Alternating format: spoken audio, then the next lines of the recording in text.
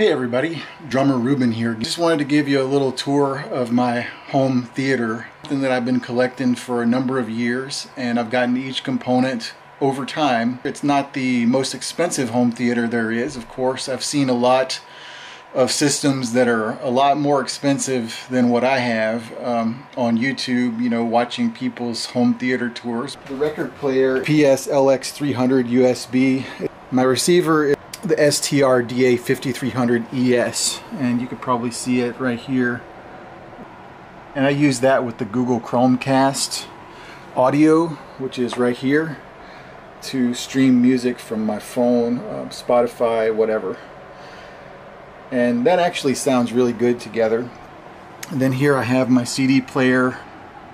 It is the CDP C69 ES. So it's an old ES. This is one from probably the 80s, and it still works. Sounds amazing. ES are some really good Sony products. And then here next we have the DVD player. It's DVP NC600.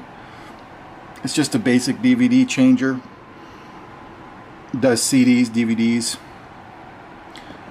Next one here, you can barely see it in there, but it is the UPB X800, which is a 4K Blu-ray player.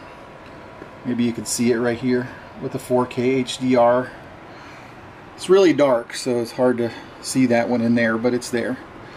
Then next underneath there I have a DVD recorder, which is the RDR GX355. And then next here I have my cassette deck, and that one is the TCWR350Z. So bottom here is my VHS player, and it's the LSV679HF.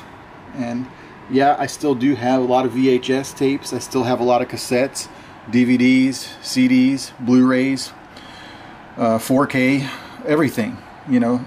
Here's some of my CD collection here along the side, and then here at the top, and you have VHS tapes under here. I do use streaming, but I also use physical media. I think it's all good.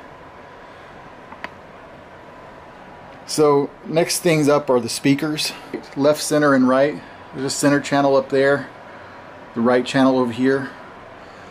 The left and right speakers are the Bookshelf SSB 3000 Sonys, and then the center channel is the SSCN 5000P. And I also have another set of left and right speakers actually over here, the bigger ones, and these are the SSF 5000P, and those are just taller with a little bit bigger woofer inside there. And there's another one on this side. And then here is my left and right surround speaker, SSB 1000, and it's just a smaller one. And same with over here, there's another one on this side. These are my rear surrounds. They're the SSLA 500 ED. So that's my left and right. The subwoofers are down here. There's two of them here. That center thing is just like a storage. That's the only thing in the system that's not Sony. They're Boston Acoustics, the CS Sub 10. So there's two 10s in there. I may upgrade these subwoofers eventually to an SVS, probably a PB2000. I have one of those on my other system, and it sounds amazing. And this still sounds really good, but the SVS obviously is going to sound better.